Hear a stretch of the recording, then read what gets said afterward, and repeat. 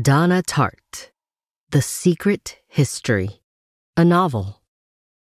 The Secret History is the story of a murder committed by a group of students at a New England college in the 1980s.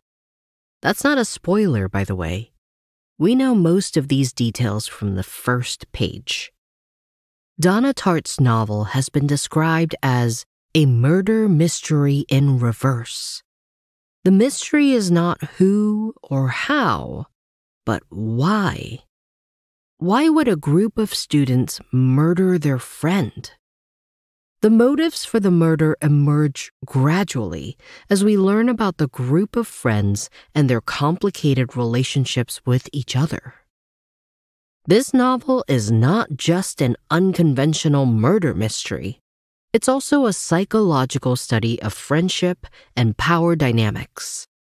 What is it that binds these people together? There's also another element that makes this story so unique: the role of Greek tragedy. The main characters in The Secret History are classics students who find inspiration in works like the Bacchae by Euripides, an ancient tale of murder and madness that still shocks today. The Secret History is dark and disturbing. There are no conventional heroes here. But more than 3 decades after the novel's publication, the characters are as fascinating as ever. So, let's meet these friends. Although you may soon be thinking, with friends like these, who needs enemies? In this blink, we'll follow their story as well as offer a series of brief analyses of the character dynamics at play. By the way, if you'd like to listen to a short plot summary right away, you can also skip to the very last section. The Classics Class. The Secret History begins with a murder. The narrator, Richard Papin, reveals that years ago, he was involved in the death of a man named Bunny, a murder made to look like a hiking accident.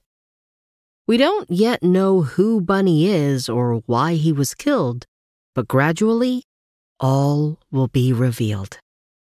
It began, Richard tells us, with the classics class at Hampton College in Vermont. Richard is an ordinary young man from California. When he arrives at Hampton College, he finds himself drawn to the small, somewhat eccentric group of students who are studying classics. They seem unapproachable, which only makes them more intriguing. Richard wants to be a part of the class and part of the world they inhabit. This cliquey group consists of just 5 students. First, there's Francis, an elegantly dressed boy from a wealthy Catholic family. Then, there are Charles and Camilla, an ethereal-looking pair who Richard initially mistakes for boyfriend and girlfriend. They're actually twins. Next, there's Henry. He looks serious, even expressionless. He's rumored to be a genius.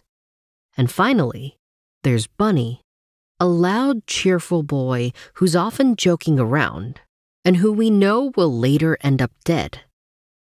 The class is taught by a charismatic professor, Julian. Although Julian is initially reluctant to admit another student, Richard manages to join the class. Julian's lessons are captivating. In one particularly memorable Greek class, he leads a discussion on divine madness and the loss of self. These are ideas that fascinate us all, says Julian.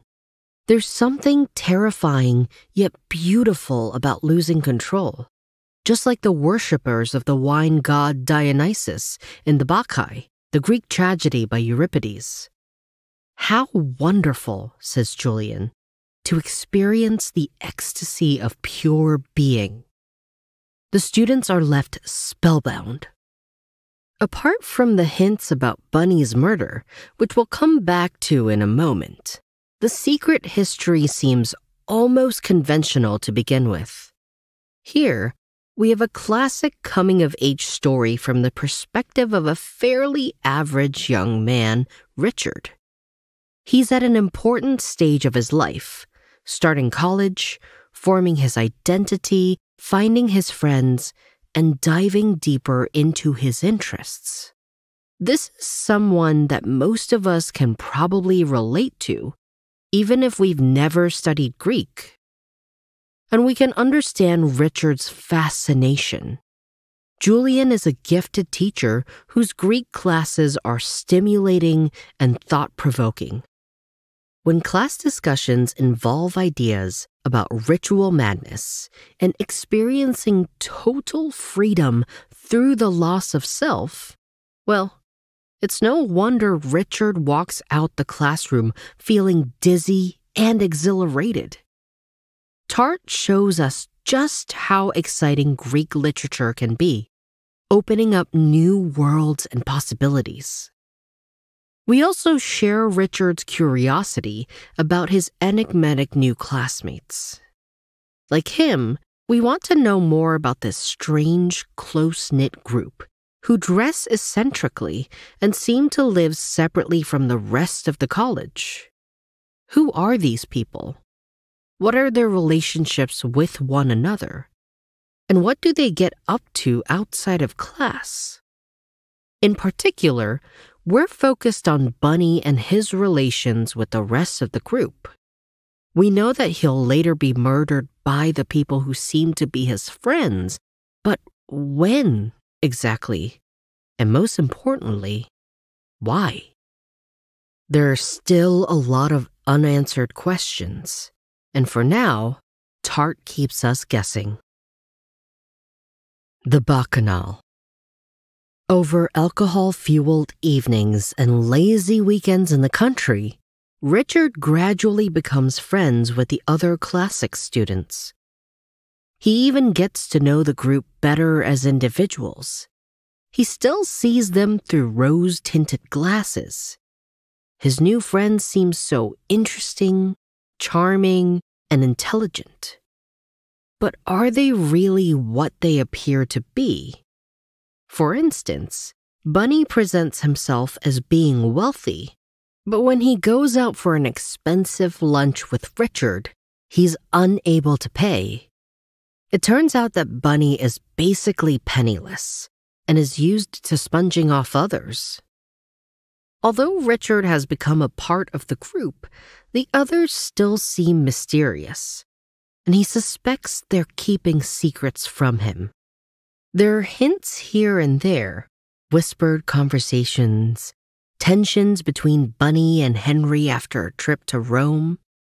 And most suspicious of all, Richard discovers that Henry has secretly booked 4 one-way tickets to Argentina. What's going on? Eventually, through a conversation with Henry, Richard finds out the shocking truth. Inspired by their Greek class, 4 members of the group, Henry, Francis, Charles, and Camilla, took part in a bacchanal in the woods. They wanted to see the god Dionysus and experience divine madness and a loss of self, just as it's described in Greek literature. The ritual worked, says Henry, but the 4 of them were so out of control that they accidentally killed a man, a farmer who happened to stumble across the scene. At first they thought they would be able to get away with it, but then Bunny found out. Recently, while on a trip to Rome, Bunny read Henry's diary and discovered that his friends had killed a man. And now, Henry explains, Bunny is upset. He feels hurt that his friends excluded him and kept this enormous secret. So now, he's making their lives hell, behaving erratically and essentially blackmailing them. He keeps asking the others for money, and they feel that they can't say no. They're all terrified, says Henry, that Bunny will reveal their secret. Although the group feels guilty about killing the farmer, they don't want to end up in prison. So what are they going to do about Bunny? It's a shocking idea. A group of students killing a stranger in a Dionysian ritual. But what's surprising is how plausible it seems in the context of the story. Many young people seek thrills and new experiences, often through sex, drink, or drugs. For Henry, Francis, Charles, and Camilla, that was how the bacchanal started out. Curiosity and a hunger for experience. Then things got out of control. But although the group didn't intend to kill the farmer, they don't show much regret or remorse. Henry in particular comes across as being disturbingly unemotional and amoral. This is also the section of the novel where an important theme emerges: secrets. The events of the bacchanal were initially meant to be kept a secret from both Bunny and Richard. When Bunny finds out, through reading Henry's diary, he's upset that the secret was withheld by someone he considers a close friend. Feeling hurt and excluded, Bunny starts causing trouble within the group. But Richard's reaction to the secret is quite different. Remember, he finds out about the bacchanal because Henry tells him. Although Richard is appalled by the story, we also sense that part of him is pleased to have been let in on the secret. As a relative newcomer to the group, it makes him feel included and brings him closer to the others. This is one of the key ideas in the secret history. Secrets, whether kept or revealed, can make or break a friendship. The murder. Bunny appears to be becomingly increasingly unstable, suffering from mood swings and picking fights with everyone. And around this time, another side of his personality emerges, a side which was always there, but which now becomes much clearer. Bunny is mean, spiteful. He seems to delight in taunting his friends, and he knows how to touch a nerve. Over and over again, he targets the things they are most sensitive about, such as Charles's drinking problem and Francis's homosexuality. Shockingly, he even insinuates that the relationship between the twins, Charles and Camilla, is incestuous. Bunny's friends start to hate him. And of course, they're getting more and more worried that in his disturbed, vindictive state, Bunny might tell someone about the killing of the farmer.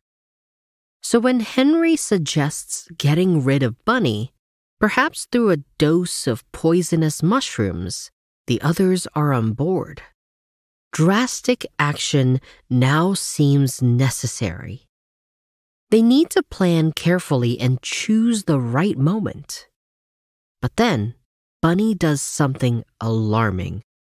He gets drunk and tells Richard about the bacchanal and the farmer. Of course, he has no idea that Richard already knows. The fact that Bunny is speaking so openly and acting so unpredictably is deeply worrying. When Richard tells the others about his conversation with Bunny, they agree there's no time to waste. They have to kill Bunny as soon as possible. Henry comes up with a plan. Tomorrow, he says, Bunny will go for his usual walk in the woods. They can do it there and make it look like an accident. So the next day, the group of friends meets Bunny in the woods near a ravine. He's surprised to see them. "What are you all doing out here?" he asks. Then Henry takes a step toward him. Seconds later, Bunny is lying at the bottom of the ravine. His neck is broken, and for now, The group's problem has been solved. Their secrets are safe. We've known from the beginning that Bunny's death was coming. It was inevitable, just like many characters' fates in Greek tragedies. We can guess at the outcome from the beginning that the hero's pride or some other aspect of their personality will ultimately lead to their downfall. Bunny certainly isn't a hero, but he could be a character from a Greek tragedy. We see how his own personality and behavior lead to his murder. Richard admits that Bunny's murder was a terrible thing that can't really be justified. And yet, in the moment, it was surprisingly easy. Also, despite everything, Richard doesn't consider himself or his friends to be evil people. What makes the secret history so powerful and so disturbing at times is that we see things from the murderer's perspective. We may not agree with what they did, but to an extent, we now understand why. Before we move on and see how the story ends, let's take a moment to consider how the theme of secrecy is developing. Bunny dies, or unwittingly brings about his own murder, because of secrets. He can't be trusted to keep quiet about the killing of the farmer, and he taunts his friends about their individual secrets. As a result, the others have a motivation to murder him. Unironically, Bunny's death means that his friends now share a new secret, one that will ultimately lead to the group unraveling. The aftermath. Bunny's corpse is found by a dog walker days later. The police investigate, but no one is arrested. And after a while, it seems like the group has gotten away with it. Life goes on. They even go back to their lessons with Julian. However, it soon becomes clear that things have changed. Bunny's murder has put the group under enormous pressure. Existing problems worsen, such as Charles's drinking problem and the tension between him and Henry, which is caused by jealousy. It turns out that Henry is in a secret relationship with Charles's twin sister Camilla, and it's revealed that the twins also have a sexual relationship. The dynamics between the group are more complex and dysfunctional than Richard could have ever imagined. Then, weeks after the murder, something truly unexpected happens. Their professor, Julian, receives a letter from Bunny. It includes details about the killing of the farmer and Bunny's fears that Henry wants to kill him. At first, Julian thinks the letter is a hoax, but then he sees the letterhead. The paper is from Bunny and Henry's hotel in Rome, so the letter must be genuine. Julian is so horrified by this realization, or so keen to distance himself from the crimes committed by his students, that he leaves the campus. Meanwhile, Charles's drinking is out of control, and his relationship with Henry becomes broken beyond repair. One night, Charles goes missing. After searching for him unsuccessfully, Francis and Richard give up and go to the hotel where Henry and Camilla are staying. Just as the group is deciding what to do, Charles arrives in a drunken rage with a gun and accuses Henry of ruining his life. There's a heated confrontation. Henry overpowers Charles and takes the gun. And then, after kissing Camilla goodbye, Henry puts the gun to his head and pulls the trigger. The exact motive for Henry's suicide is unclear. Richard speculates that it was Henry's idea of a noble gesture, inspired by the principles he'd learned from his Greek class. Henry's death leads to the disintegration of the group. Without him, the others drift apart and lose touch. Years later, Richard dreams of meeting Henry in a strange, futuristic museum. Henry admits he isn't happy, but, he says, he knows that Richard isn't happy either. By the end, the group's secrets have been revealed. Murder, incest, and Henry and Camilla's romantic relationship, just to name a few. To an extent, it was these secrets that bound the group together. And once they're revealed, everything falls apart. It seems that beyond these secrets and their shared interest in Greek literature, the friends didn't have that much in common. Often, they didn't even like each other. Was this real friendship? Maybe not. But by the end, it's clear that there was also something else that united the group. Henry. In hindsight, he was their leader. He was the one who initiated the murder plot, after all, and actually killed Bunny. In a way, Henry is a true protagonist of the secret history, the anti-hero. So, what are we to make of the ending? The museum in Richard's dream, where he meets Henry, seems to represent purgatory. Or perhaps it's a version of the underworld from Greek mythology. Maybe it doesn't really matter that Henry is dead while Richard is still alive. What difference does it make if they're both in a kind of purgatory? We're also told that the other surviving characters, Francis, Charles, and Camilla, are living unfulfilling lives. Ultimately, the group's punishment for Bunny's murder is not a prison sentence, but their inability to find happiness.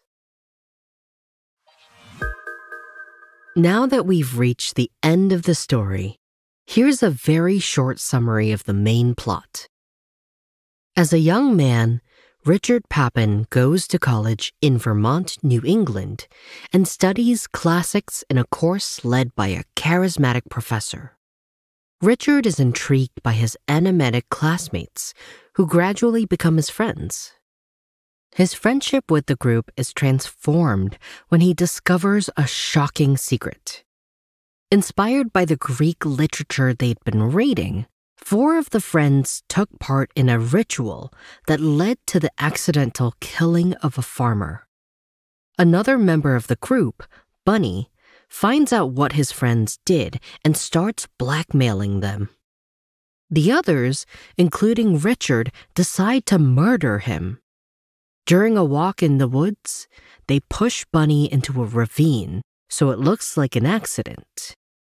In the aftermath of the murder, other secrets are revealed and relationships deteriorate. During a confrontation, another member of the group, Henry, commits suicide. Ultimately, the group gets away with killing both the farmer and Bunny. But by the end, the surviving members have drifted apart and seem to be living unhappy, unfulfilling lives. Well, before you leave, don't forget to subscribe to Books in Blinks and leave your thoughts in the comments section below. Also, check out the other titles in our playlist.